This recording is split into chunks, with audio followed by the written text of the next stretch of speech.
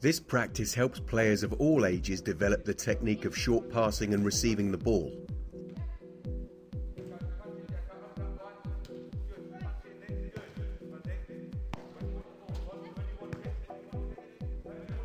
The sequence to the practice is the players pass the ball in one direction and follow their pass. The player receiving the pass allows the ball to run across his body to control on the back foot. Players use the side of their foot for this short pass practice and are encouraged to use the right speed and tempo.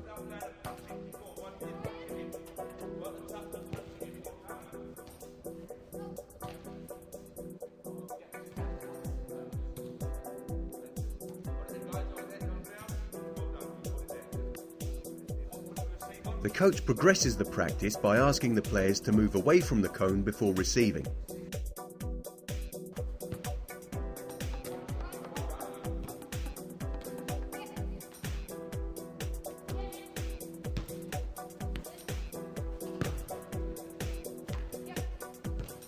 Moving away first from their marker allows the players to create space to receive and time to play the next pass. To ensure accuracy, the coach emphasises the need for players to get their head up to observe their target before passing and to make eye contact with the player about to receive the ball.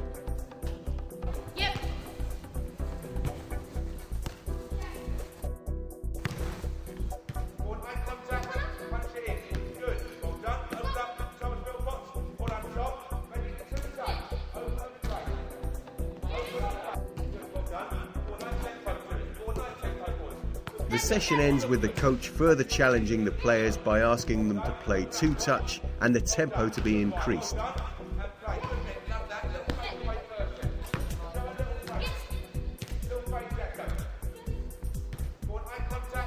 When using this practice, coaches should allow the play to go in both directions, enabling players to improve the technique of both feet.